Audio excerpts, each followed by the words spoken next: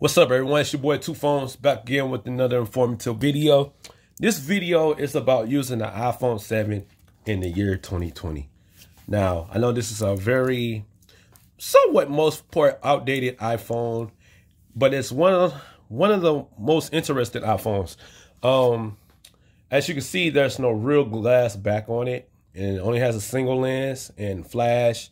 This is like one of the first iPhones to go away with the headphone jack, and it's still keeping that Touch ID down there at the bottom, and no real cool gestures like on the regular the newer iPhones, iPhone 10s and things in that sort. But my overall experience using the iPhone 7 as my main iPhone, it's been very interesting. It's been cool. I've been knowing how to tinker with it and tweak it out the way I want it to be. I know I can't stand the apps being cluttered. And yes, I do have folders, as you can see.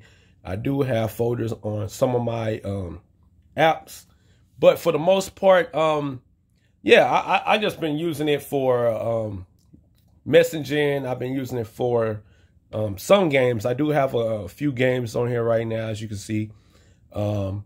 Novo, these are some of my favorite games: Asphalt, Novo Legacy, stuff like that. And I even got Pokemon Go and Sonic the Hedgehog. I know I got two gaming folders, but I check my emails on the iPhone, and I read up on the news. I use the news app.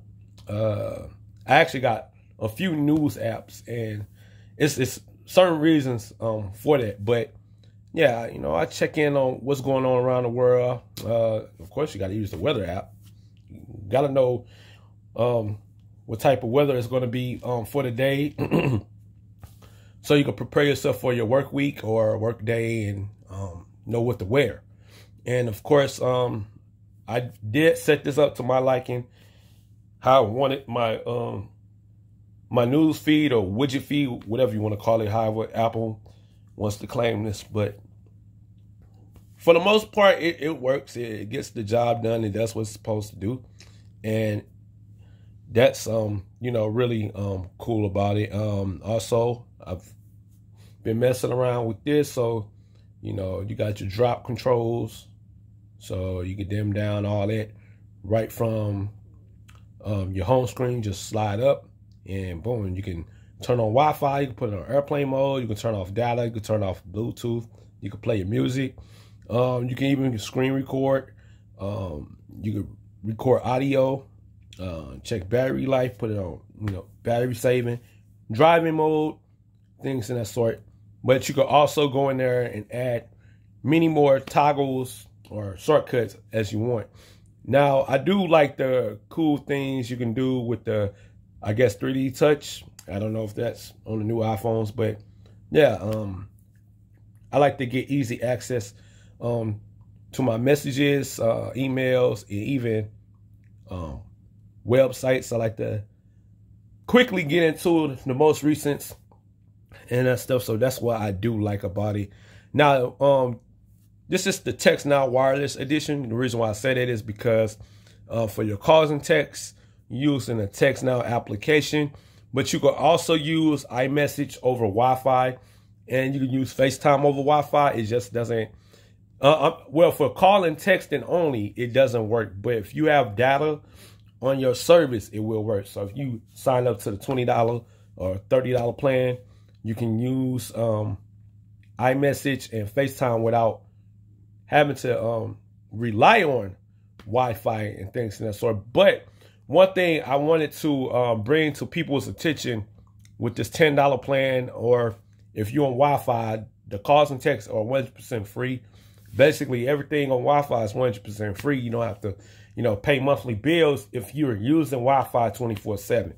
But if you're away from the Wi-Fi, there's some interesting stuff I want to show you guys about some of these apps, most of these apps. Okay, so even on the iPhone, these apps work just like on Android. I explained that on Android. You want to see my top offline apps for Android, I'll leave that in the link in the description box below. And most of these apps will work on your iPhone as well. So no further ado, let's go ahead and just talk about some of the applications that you can actually use without data or Wi-Fi, even on your iPhone. So I'm going to go ahead and swipe up for the toggles, if it works. Turn that off. Okay, disconnecting from the Wi-Fi. And as you can see, now it does say Sprint LTE, but I'm going to show you that I don't have data like internet connection. Here go Pluto TV.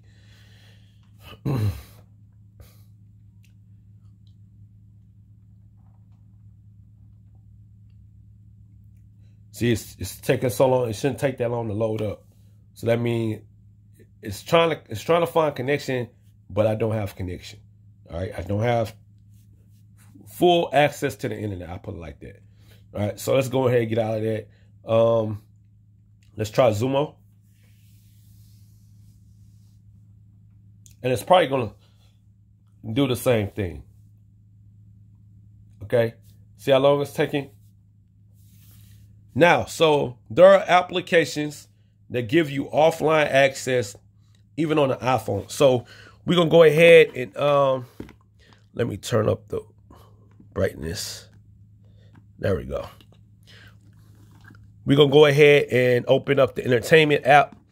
Now, if you already got an Amazon Prime account or Amazon Prime subscription, all you have to do is go to the Amazon Prime Video application. All right. And if you see download, let me get up a little closer. So you see download. So this is like one of the latest Amazon original movies.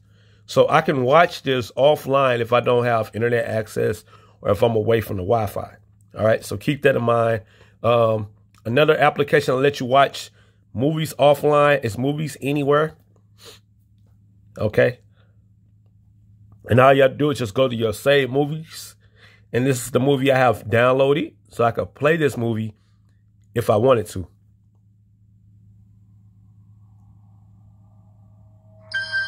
All right. So, yeah. And also there are music applications that will let you play music offline and podcasts. One is called Castbox. All right. One is called Castbox. You can play podcasts offline. So this is one. All right. Another one is called Audiomack. All right. Once you have it installed and set up, you could go to the Audiomack and download for offline music.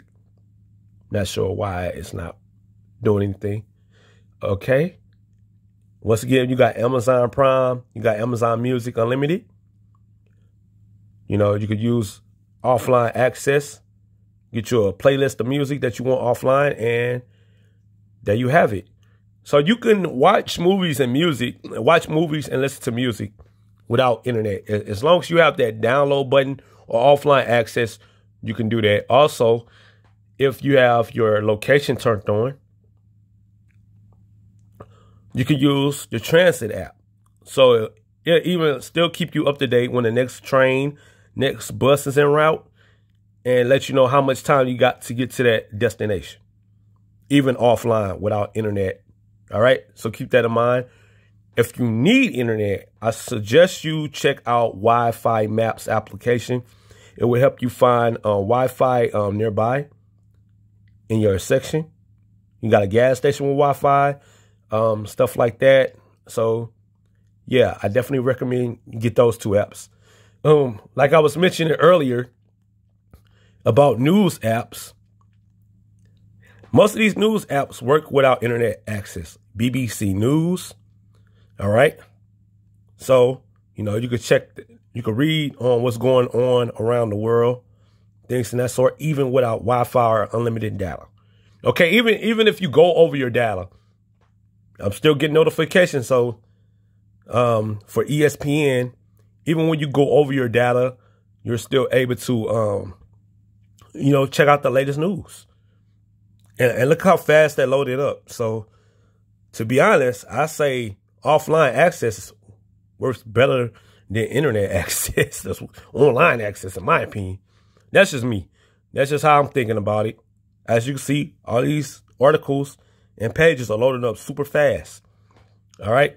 Other cool apps. Now, TextNow numbers do work with your Google Voice.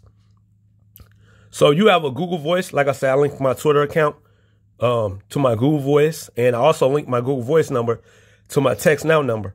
So you can link your Google Voice. You can link your Google Voice number to your TextNow. And you can link your Twitter account to your Google Voice. So all this can work, you know,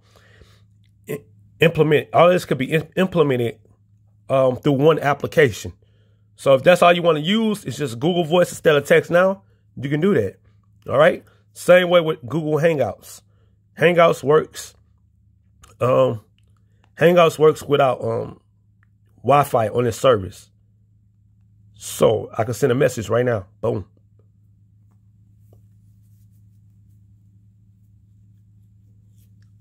Boom, it's sent. So I can send Google Voice messages and Hangouts messages. Here's more proof. Watch one more time.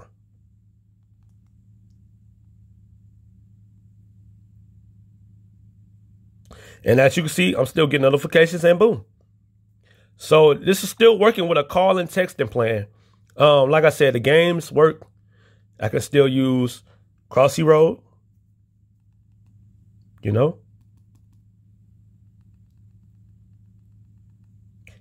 Okay. And here we go. Let me get even the Google apps. Watch this. Now I might not load up right away.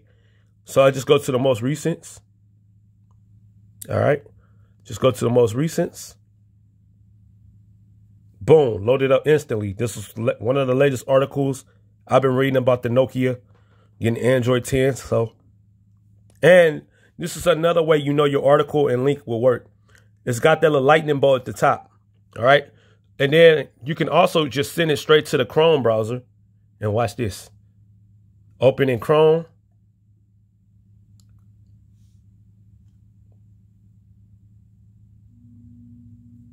Boom. Now, yeah, my battery getting low, but it is what it is. That should have worked, but I think it's because of my battery getting low. Just trying to preserve battery. All right. Now, also, you want to check out the latest on TextNow website. You can, once again, and every budget, even $0. Phone service for everyone, even with $0. Once again, it's compatible with the iPhone.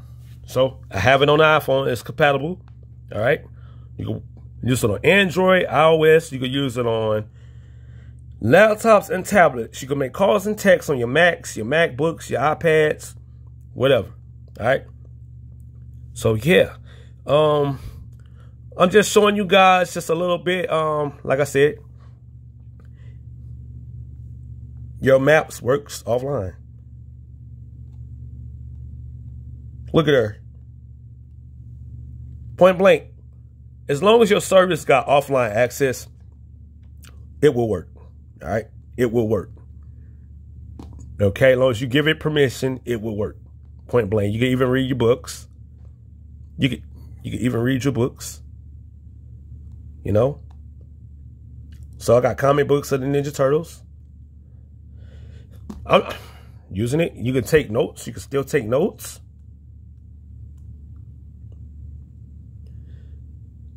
Let's create a note.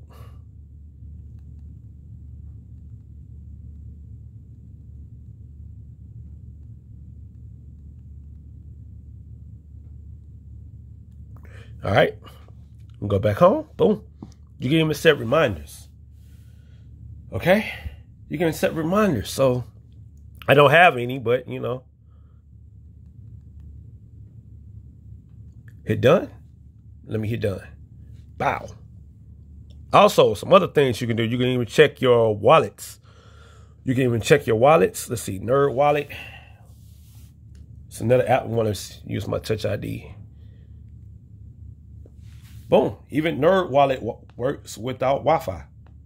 So you can even check, read the latest articles on Nerdwallet. The wallet app even works. Of course, it wants me to put in my info. All right.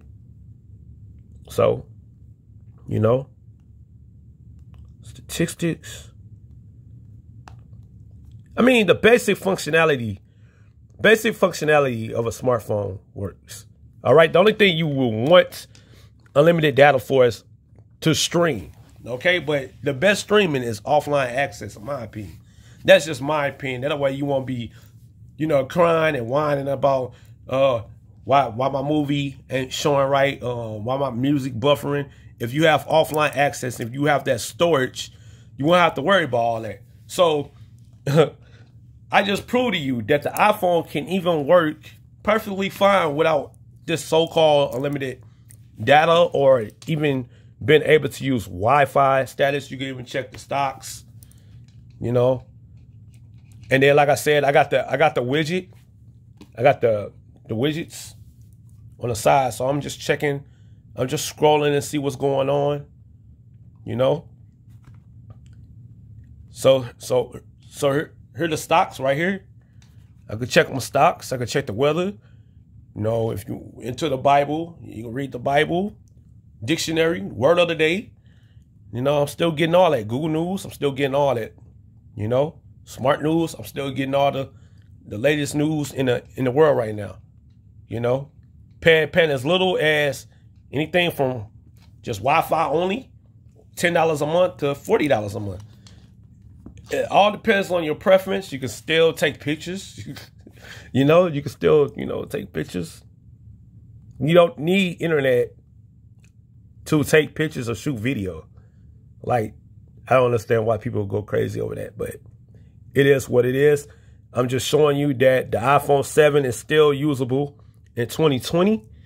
Even though it's like the lowest processor, the lowest specs, it doesn't have the best battery. You can, once again, you can still use the calculator and things of that sort. Like I said, you can still listen to your music with offline access. You can still make calls and texts over Wi-Fi, or, you know, a talk and text plan. All right. And you can still do whatever you want to. And, you know what I'm saying? It's just for the people that believe they gotta get the latest and greatest devices, or, you know, at the time and moment, you can't afford the latest and greatest devices. These devices still work. Once again, I'm still getting notifications. You see it right on camera. So, hey, there you go. I mean, I can still read my emails. I can still take notes. I can still read the news. I can still, you know, check my weather. I can still check, you know, transits. I can read books. I mean, what more you want to ask for, you know? But let me know your thoughts in the comment section below. Are you still using the iPhone 7? And are you going to continue to use the iPhone 7, even though the iPhone 12 is coming around the corner, or I guess it's going to be around the corner? And what are your top apps that you use on your iPhone? All right, it's your boy, Two Phones. I'm out.